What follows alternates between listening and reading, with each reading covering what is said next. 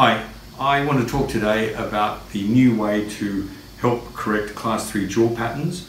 Young Olivia saw me for a consultation at 9, and if you look at her teeth, she had a severe class 3 malocclusion that was related to a maxilla that was narrow and too far back, a high palate, and obvious tongue thrust, right?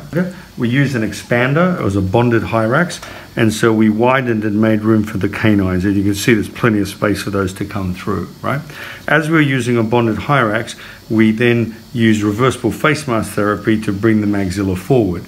But because I knew this was what's called a 3C, a 3C is where we have a combination of a large mandible that's growing vertically and a narrow maxilla, just bite together. So narrow maxilla, we dealt with a hyrax and a face mask.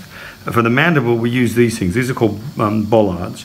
And you can see that these bollards are basically surgical plates with a little hook, and the child wears elastics from the hook here to the hook up here, and this is what we call a class 3 traction, but the force of the elastics is orthopedic, not orthodontic, because we're moving the bone.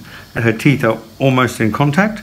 Her mandibles come back, her maxilla's forward. It's a really good change in the facial balance. If we can show you where we started. See where we started, canines were impacted, right? Very narrow arch. Have a look now, those canines have changed eruption pathway, and she's just lost her deciduous canine, so they'll drop in beautifully. There's the skeletal ankle plates. You can see the earliest you can place them is when you have eruption of the canine, so that you're not going to affect that eruption pathway.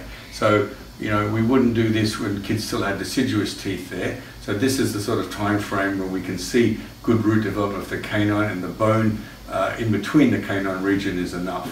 In the upper, you can see where they're placed. Now, Olivia is wearing a retainer, which she's going to wear at home and at nights.